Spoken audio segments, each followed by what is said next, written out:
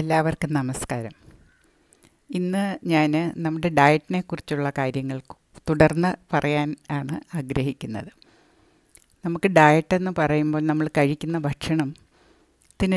ഭക്ഷണത്തിൽ നിന്ന് നമ്മൾക്ക് ഊർജം ലഭിക്കുന്നു. നമ്മളുടെ മസിൽസും നമ്മുടെ ബോഡി മെയിൻ്റനൻസൊക്കെ ആ ഭക്ഷണത്തിൽ നിന്നുള്ള ഊർജം കൊണ്ടാണ് ഉണ്ടാകുന്നത്. അപ്പോൾ നമ്മുടെ ഭക്ഷണം നമ്മൾ ദഹിക്കുക, നമുക്ക് രണ്ട് പ്രക്രിയകളാണ് ഇത് ജനറലായിട്ട് പറഞ്ഞു വരുന്നത്. ഒന്ന് ഡൈജഷൻ, ഒന്ന് മെറ്റബോളിസം. ഡൈജഷൻ എന്ന് പറഞ്ഞാൽ നമ്മൾ കഴിച്ച ഭക്ഷണം നമ്മളുടെ വായിൽ നിന്ന് വയറ്റിലും പിന്നെ കുടലിലും ചെന്ന് പിന്നെ അത് എക്സ്ക്രീറ്റഡ് ആകുന്നു. അതിൽ നിന്നുള്ള പോഷകങ്ങൾ നമ്മളുടെ ദേഹം വലിച്ചെടുക്കുന്നു. ആ വലിച്ചെടുത്ത ഭക്ഷണത്തിന് ഉപയോഗിക്കുന്നത് എങ്ങനെയാണ് എന്നുള്ളതും വളരെ ഇമ്പോർട്ടൻ്റ് ആണ്. അപ്പോൾ മെറ്റബോളിസം എന്ന് പറയുന്നത് നമ്മളുടെ ശരീരം യാതൊരു ജോലിയും ചെയ്യാതെ ഇരിക്കുമ്പോൾ നമ്മളുടെ ശരീരത്തിന് നമ്മളുടെ ശരീരം ഊർജം കത്തിക്കുന്നു. അതാണ് മെറ്റബോളിസം. ഇപ്പോൾ മെറ്റബോളിസം കൂട്ടുക എന്ന് പറഞ്ഞാൽ നമ്മൾ ഭക്ഷണം കഴിച്ചതിൻ്റെ ദഹനം കൂട്ടുക എന്നുള്ളതല്ല. നമ്മളുടെ ശരീരം വെറുതെ ഇരിക്കുമ്പോഴും ശരീരം ഉപയോഗിക്കുന്ന എനർജി കൂട്ടുക എന്നുള്ളതാണ്. അപ്പോൾ അത് കൂടുതൽ എനർജി ഉപയോഗിച്ചാൽ നമ്മൾക്ക് കൂടുതൽ ഭക്ഷണം, കൂടുതൽ അന്നജം എല്ലാം കഴിക്കുവാൻ സാധിക്കും. എപ്പോഴാണ് ഈ ദഹനം എങ്ങനെയാണ് എന്ന് പറഞ്ഞാൽ 3 നമ്മളുടെ മാക്രോ ന്യൂട്രിയൻസ് ആയ പ്രധാന ന്യൂട്രിയൻസ് ആയ അന്നജവും കൊഴുപ്പും പ്രോട്ടീനും പല വിധങ്ങളിലാണ് ദഹിക്കുന്നത്. നമ്മൾ അന്നജം കഴിക്കുമ്പോൾ അത് വളരെ വേഗത്തിൽ ദഹിച്ച് നമ്മളുടെ ശരീരത്തിന് എനർജി കിട്ടുന്നു. നമ്മൾ കാർബോഹൈഡ്രേറ്റ്സ് കഴിക്കുമ്പോൾ നമ്മളിപ്പോൾ ചോറുണ്ടാലും ചോറൊക്കെ വളരെ വേഗത്തിൽ നമ്മളുടെ ശരീരം ദഹിപ്പിച്ച് വായിൽ തൊട്ടേ ആ ദഹനം തുടങ്ങും. നമ്മൾ നല്ലപോലെ ചവയ്ക്കുമ്പോൾ അത് നമ്മളുടെ ഉമിനീരുമായിട്ട് കലർന്ന് സലൈവായിലുള്ള ചില എൻസൈംസ് കൊണ്ട് ദഹനം തുടങ്ങും. വയറ്റിൽ ചെന്നും ഒക്കെ അത് വളരെ വേഗം ദഹിച്ച് നമ്മളുടെ ശരീരം അത് വലിച്ചെടുക്കും, എനർജി ആയിട്ട് യൂസ് ചെയ്യുകയും ചെയ്യും.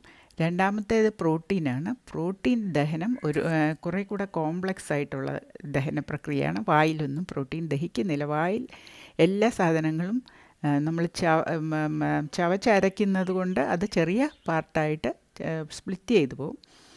പ്രോട്ടീൻ ദഹിക്കുവാൻ കൂടുതൽ സമയമെടുക്കും. അതുകൊണ്ടാണ് നമ്മൾ പ്രോട്ടീൻ കലർന്ന ആഹാരം കഴിക്കുമ്പോൾ നമ്മളുടെ ദഹന പ്രക്രിയ സ്ലോ ഡൗൺ ചെയ്യുകയും നമ്മളുടെ ശരീരം കാർബോഹൈഡ്രേറ്റ് ഉള്ള ഭക്ഷണമാണെങ്കിലും കാർബോഹൈഡ്രേറ്റ് വലിച്ചെടുക്കുന്നതിൻ്റെ സ്പീഡ് കുറയുകയും ചെയ്യും.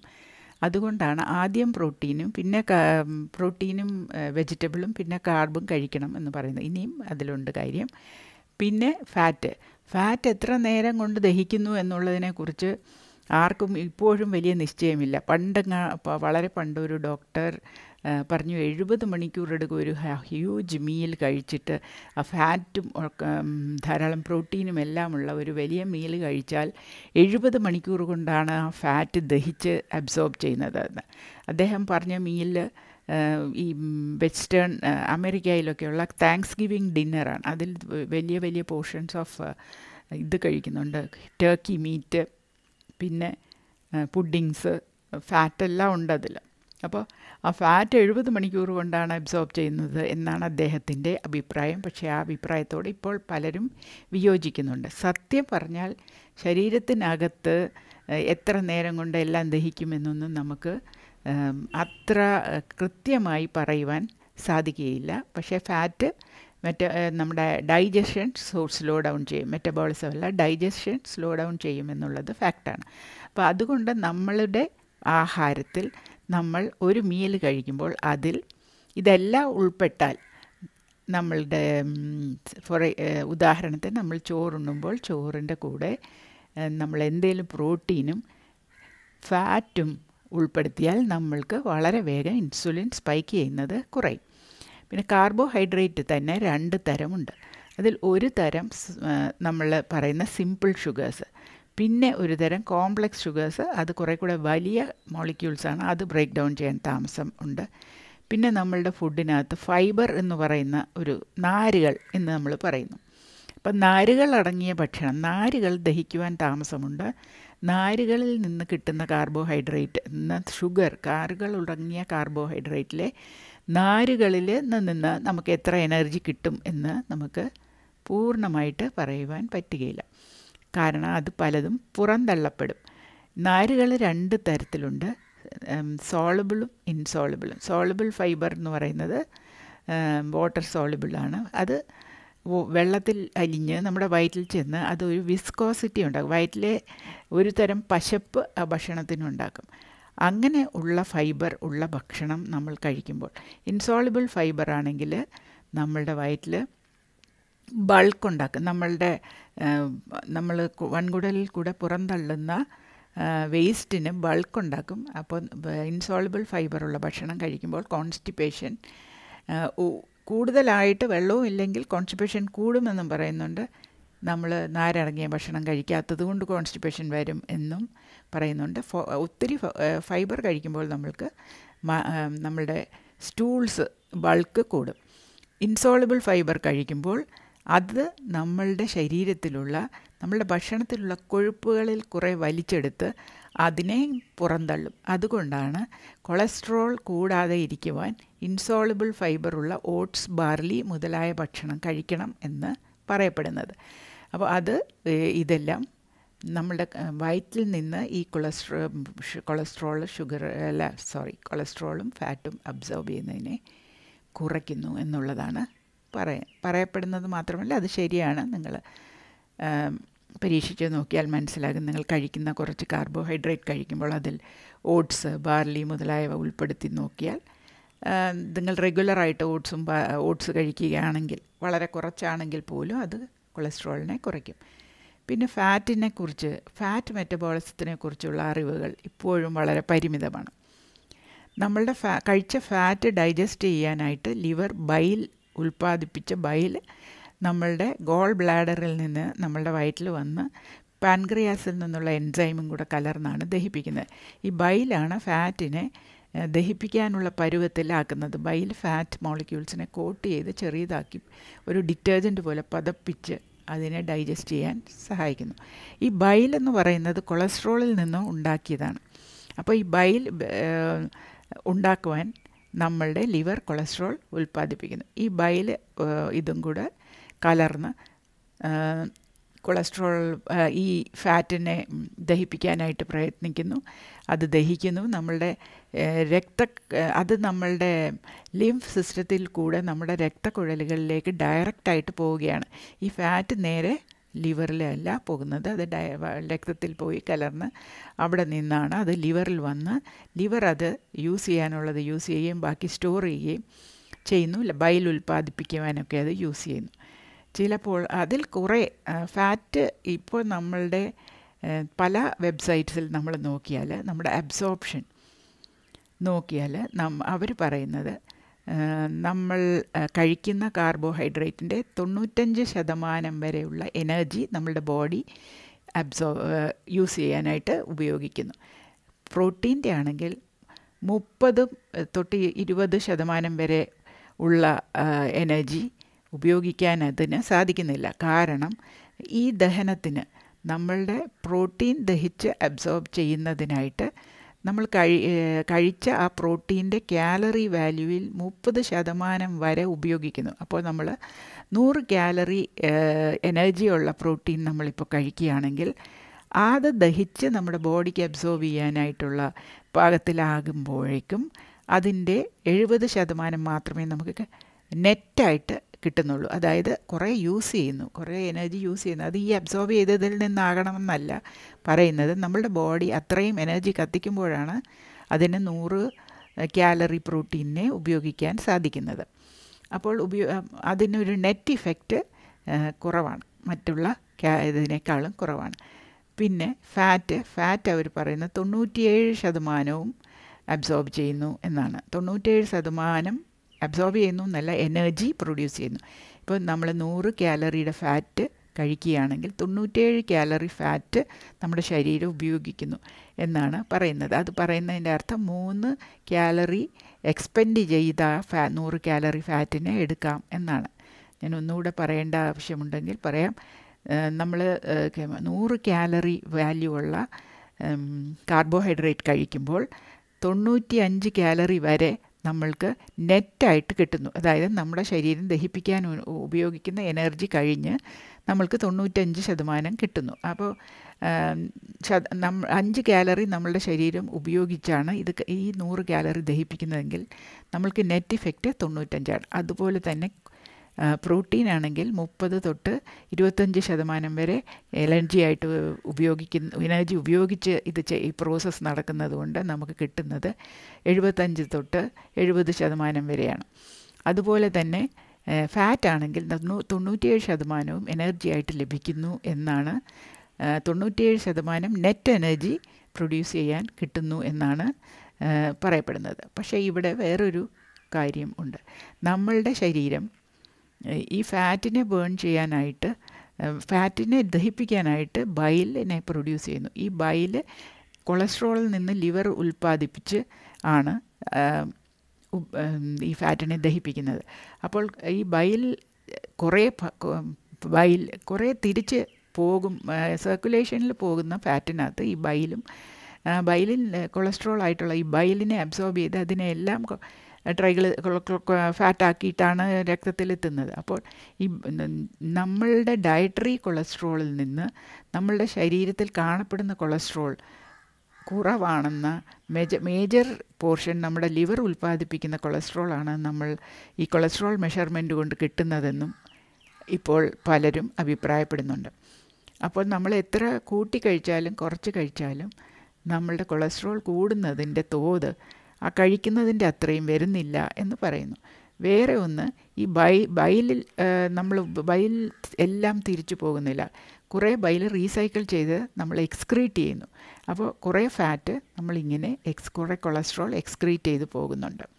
വേറെ ഒരു നമ്മളിതുപോലെ സോളബിൾ ഫൈബേഴ്സ് കഴിക്കുമ്പോൾ കൂടുതലായിട്ട് ഇത് എക്സ്ക്രീറ്റ് ചെയ്ത് പോകുന്നത് കൊണ്ടാണ് ഈ സോളബിൾ ഫൈബർ അതിനെ അബ്സോർബ് ചെയ്ത് എക്സ്ക്രീറ്റ് ചെയ്യുന്നത് കളയുന്നു. അതുകൊണ്ട് നമ്മളുടെ കൊളസ്ട്രോൾ ലെവൽ, ബ്ലഡിൽ കാണുന്ന കൊളസ്ട്രോൾ ലെവൽ കുറഞ്ഞിരിക്കുന്നു. ചില ആളുകൾ വളരെ ഹൈപ്പർ സെൻസിറ്റീവ് ടു ഡയറ്ററി കൊളസ്ട്രോളാണ്. അവർ ഡയറ്റിൽ കഴിച്ച കൊളസ്ട്രോളിനോട് വളരെ സെൻസിറ്റീവാണ്.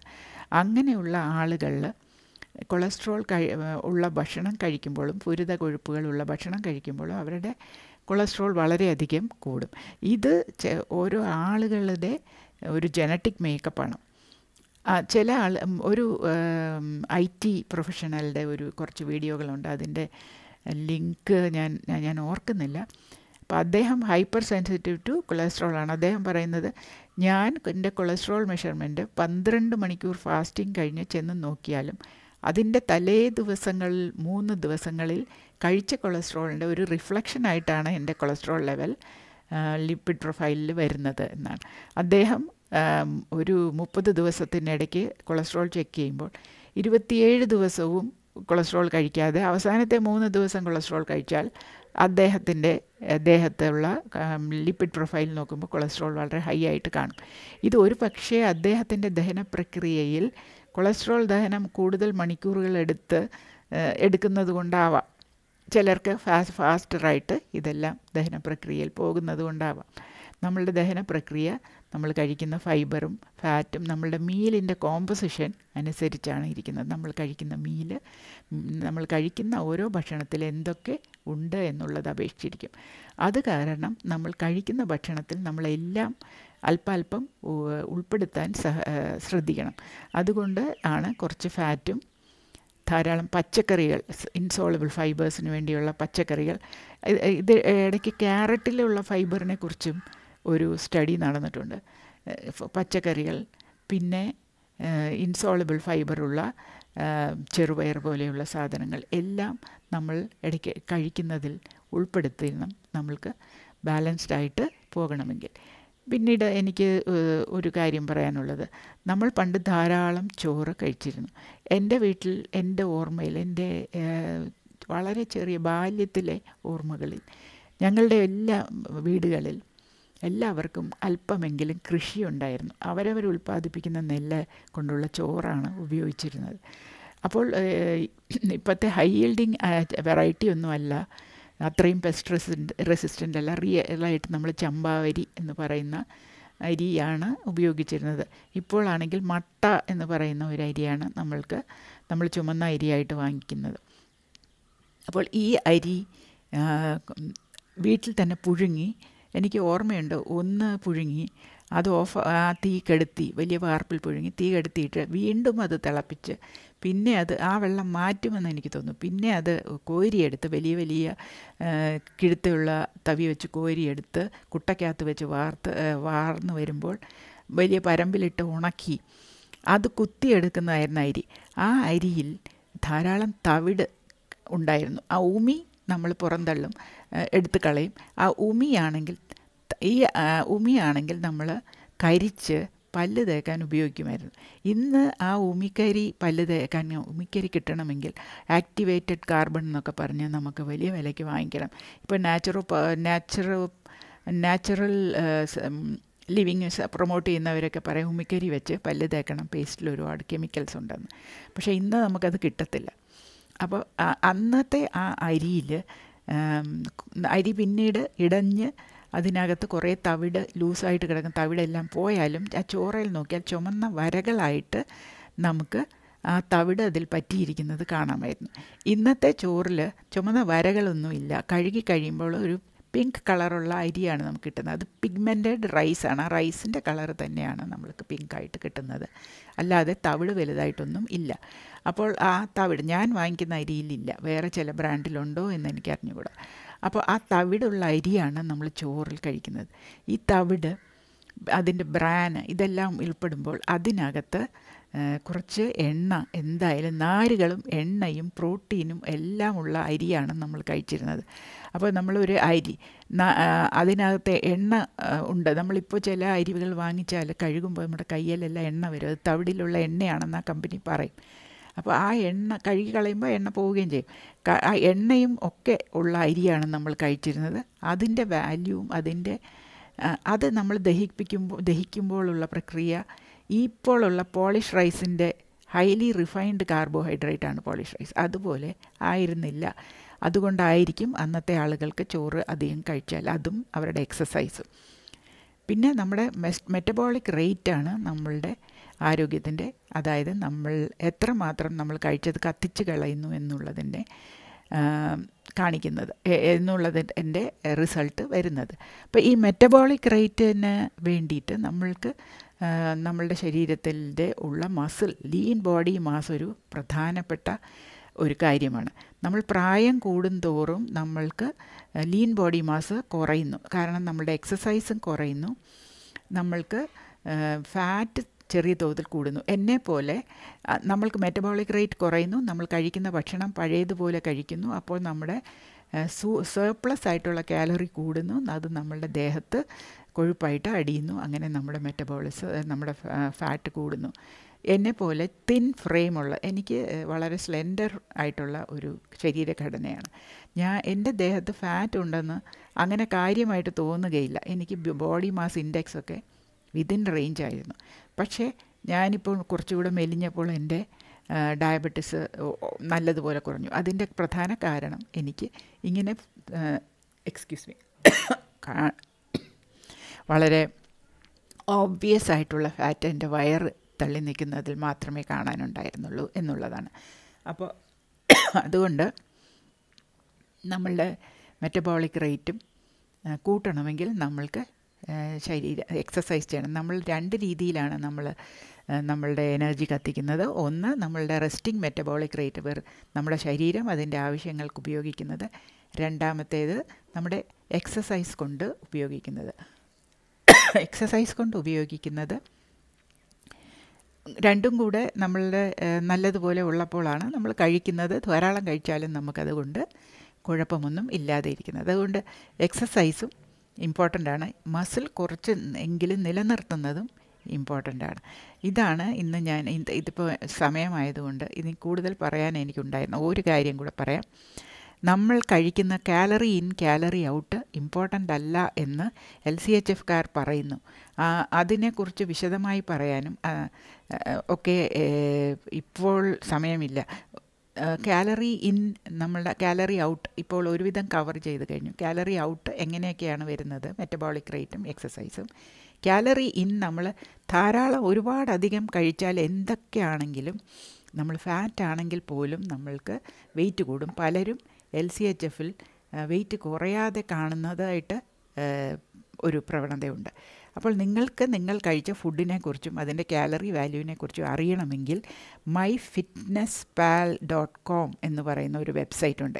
MyFitness FITNESSPAL.com. ആ വെബ്സൈറ്റിൽ പോയാൽ അതിൽ ഫുഡ് പല ഓപ്ഷൻസ് ഉണ്ട്, ഫ്രീ ആയിട്ട് ഉപയോഗിക്കാം ഒരു ലെവൽ വരെ. ഫുഡ് എന്ന് പറയുന്നത് നിങ്ങൾ പ്രസ് ചെയ്ത് നോക്കിയാൽ ചപ്പാത്തി തൊട്ട് ഒരു 100 തരം, 100 അല്ല, അവർ പറയുന്നതനുസരിച്ച് 6 മില്യൺ ഫുഡ്സ് ഉള്ള ഒരു ഡേറ്റാബേസ് ഉണ്ട്. നിങ്ങൾ കഴിച്ചതിൻ്റെയൊക്കെ ഒരു അപ്രോക്സിമേറ്റ് കാലറി വാല്യൂ നിങ്ങൾക്ക് കണ്ടുപിടിക്കാൻ സാധിക്കും.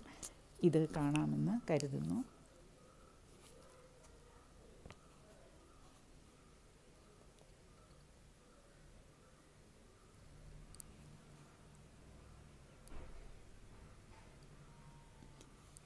ശരി, നന്ദി, നമസ്കാരം.